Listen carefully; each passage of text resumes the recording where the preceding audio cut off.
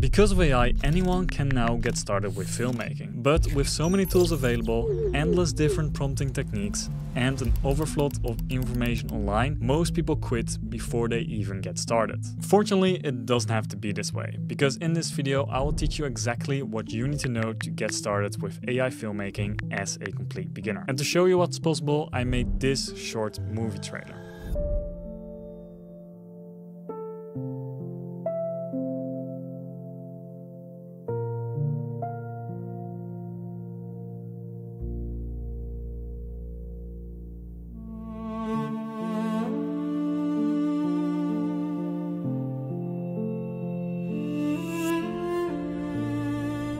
Everything you've just seen, from the story, the visuals, to even the music, everything was all generated using AI. And the best part is, this only took me an hour to make. But here's the thing, if you're watching this, you will probably not get these results, because most beginners make these two mistakes. First, they pick the wrong tools. They just pick one tool, generate everything with that, and they expect to have some good results. Second, you're still prompting like a child. There's no structure, no consistency, and there's no vision behind it. By the end of this video, you know exactly how you can prompt and how to make good prompts. By following these 8 steps that I'm about to show you, you can get started with making your first AI movie. Now, before I even get started with the steps, your first challenge is picking the right tool, because each tool has their own advantage. Google VO3, for example, is best for realism, and it has crazy audio lip sync that no other tool has. If you want to have multi-camera angles with some dynamic movement, then you want to use Seedance. But if you want to have cheap but very good image to video generations, then you want to use Kling or Halo AI. Now, these are already 3 different tools, but same goes for the image generators. Most people just use ChatGPT, but you could also use something like Midjourney, although that is quite difficult to use. You'll also have the option to use Flux Context or Flux Dev. You see, all of these tools matter, because with these tools you will get a different result. Personally, I would like to have access to the most amount of tools that are possible, but having multiple subscriptions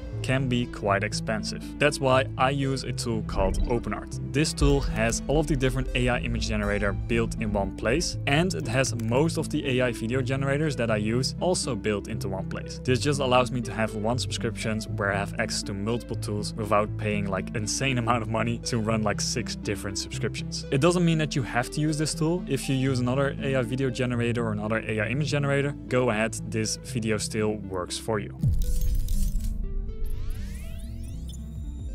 So I use this prompt structure, which is help me write a 6 to 8 scene outline for a short AI generated movie. Now, here's what I want. You include your genre, your tone, your target length, your output format, and your constraints. Once you fill in all of this information, you yourself have a good idea of what you want to generate, and the AI also has a bit of context about what you want to make. Now, if you already have information, then you can just add that underneath there. So I have my prompt right here. I have filled in all of this data. So I have the genre romantic drama. I want to have a scene that's 30 seconds to 50 seconds long. I only want to have one character in there because it's the most easiest to do when it comes to AI characters. But keep in mind, with AI movies, you can also have multiple characters. It's definitely possible. And then I already have some information about what I had in mind. So I already wrote out a few scenes. What I do next is I just copy this prompt. I go into ChatGPT and then I just send it. So now what ChatGPT does is it further enhances my story, and with this I can just basically go back and forth with ChatGPT, discussing if I like it, if I don't like it, if I want something changed. You know the drill, like this is how ChatGPT works. So basically, once you have done this step, you're ready to move over to the next step, which is creating your main character. Now, in order to create our character, we want to go over to OpenArt, we want to click on Generate Image, and inside of here we want to select the model that we will be using. Now you have the choice of choosing between all of the different models out there, for example ChatGPT, Google Image Gen 4, Flux Dev, Flux Context. You have all of these different options available. I'll be using Flux Dev. Then what we want to do is we want to get a prompt for Flux Dev. So for this, what I'm going to do is I'm going to go back into ChatGPT and I'm just going to say, I'll be using Flux Dev to create my character. Can you give me the best image prompt that describes the women in the story? Then you will be getting your prompt, and you can just copy this prompt and put it inside of FluxDev. Now, because I already generated this story, I had a slightly different prompt, but I generated it using the exact same method, so I'll be using that prompt. Now we enter in our prompt, and then for the settings, we want to change the prompt adherence to 2. And for the output, depending on what type of movie you want to make, I want to make a horizontal YouTube video, so I'm going to do cinema 16:9. Then you're gonna hit create, and if you want to have more outcomes, then you just up or increase this number of images. Now that gives you 2 different outcomes, for example this one and this one. Then you choose the one that you like the most, and you're gonna hit upscale. So we're gonna get upscale, and then you do 2x or you do 4x. So this will give you a better quality image. Once you have upscaled your image, you want to download this as a JPEG, and now we can use this inside of Flux context. And that brings us over to step number 3, creating variations of our character. Now this is very important, because if you don't do this, then you cannot train the AI to have multiple different variations, multiple different angles of your character, and in most stories you will need to have different angles. So what we want to do here is we want to switch the model.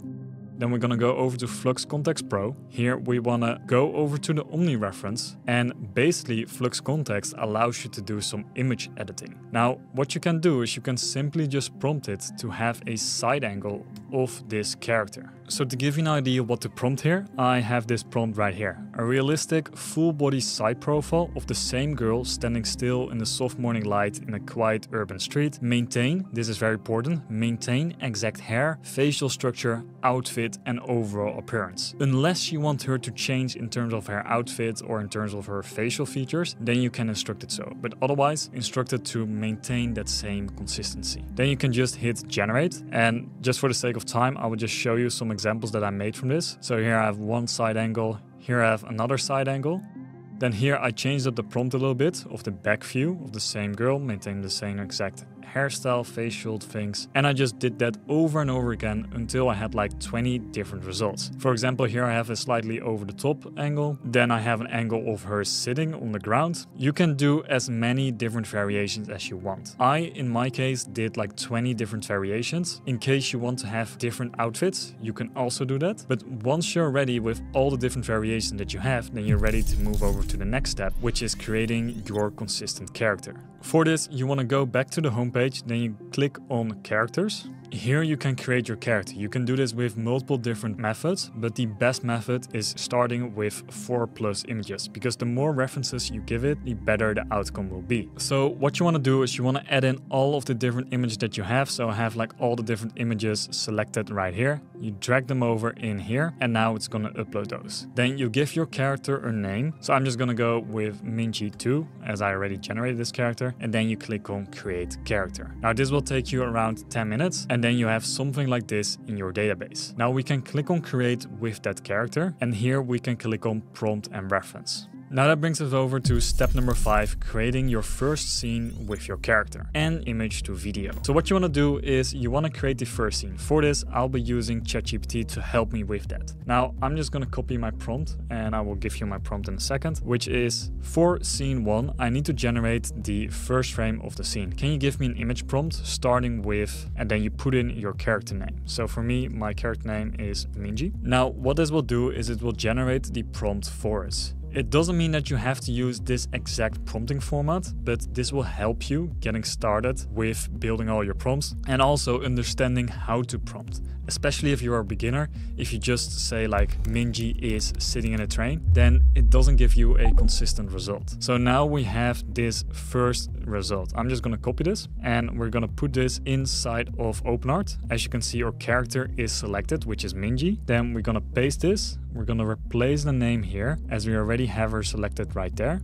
And then we have our first prompt. For the auto enhance, I would leave that off, because otherwise it will come up with some different things that you don't want to have in there. And then for the prompt adherence, you can play around with it. The sweet spot, in my opinion, is between 2 and 3. That's kind of like the sweet spot there, because the lower you put it, the less it will follow the prompt. The higher you put it, the more it will follow the prompt. You can also play around with the character weight to preserve her look. I'm just going to keep it at 0.8, as in my opinion and testing, this worked the best. For the output settings, you want to change up between like cinema 16:9, and then you hit hit create. Now you have the first scene of your video. In case you don't like this, you can generate it again and you will get a different version. Sometimes you might have to generate it a few times to get the best result, or you might want to switch up your prompt slightly. Luckily, this part is the cheapest part because you're still making the images. Take advantage of this. Don't settle for a mediocre image because then your video will turn out bad. Now, image to video is what we will be using later. So the images are the most important part. So what we're gonna do here, this is the actual first image that I generated for this video, is we're gonna click on use image and then go to image to video.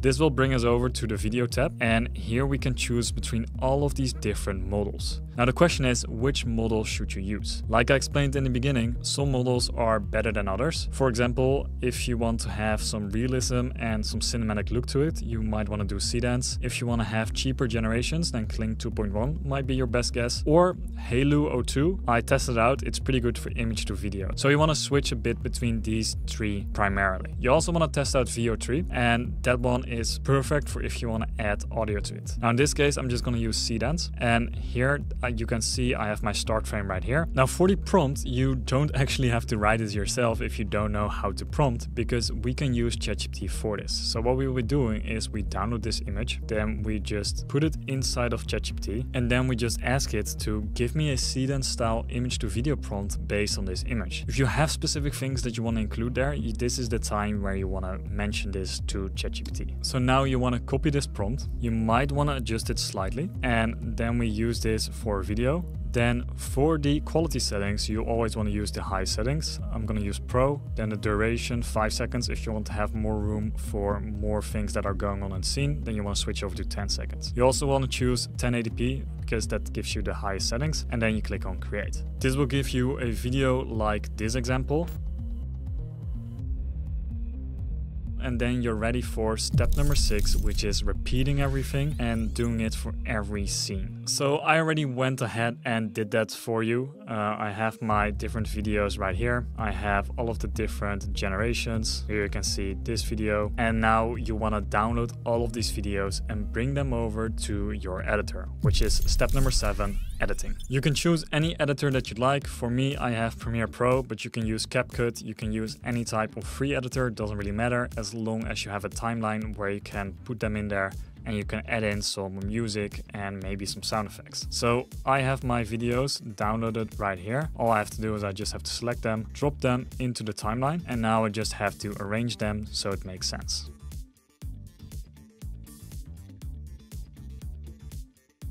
They're all arranged now, and now you can make a few changes by tweaking them and making them a bit shorter, adding in a few like small transitions, and then after you're done, you can add in the audio. So now you're ready for step number 8, which is adding in some music and optionally some sound effects. For this, you can use Epidemic Sounds, or you can also use AI. What I'm gonna do is I'm gonna use Suno for this. So I'm gonna click on create, and here I can enter in my prompt. My prompt will be something about like some piano music. You can literally ask ChatGPT what some good background music is if you have no idea. Now, then you click on create, and here it will give you a few different versions. I already created this one.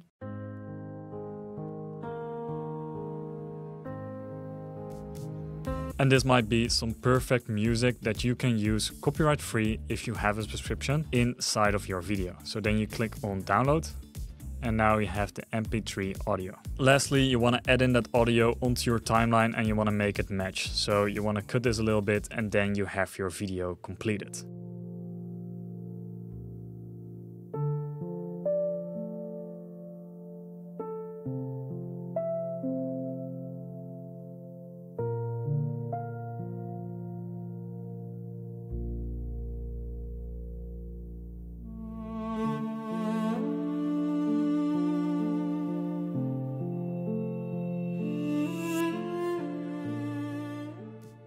So basically, that's how you can get started with AI filmmaking in a nutshell. It's pretty straightforward, pretty easy, and you can go as much in depth as you'd like. This is just a beginner tutorial, but if you want a more advanced, let me know. Now, in terms of the tools that I'm using, let me give you an idea of how much it is if you want to go with OpenArt. So they have the Essential plan, which in my opinion is not enough if you want to get into AI filmmaking. Because with OpenArt, you can create your own own custom character, and that will require you to do some training. Now, this will cost you already like 1,000 credits, so you might not have enough if you use the 4,000 credits a month. In my opinion, the best plan would be to go with the advanced or the infinite plan, and that will give you plenty of credits to create all of the movies, scenes, and all of the images that you have in mind. I will leave a discount code of 20% if you're going with a monthly plan, and otherwise, if you're going with an annual plan, you will get like 50% without using my code. They are running this promotion already, which is quite crazy. So if you want to use OpenArt, then go ahead. Please use my link. I appreciate that very much. Other than that, if you want to have a bit more of a comparison between Seedance, Halo, VO3, then check out the video that's on the screen right now, where I will compare all of these different tools and I will tell you which one is the best.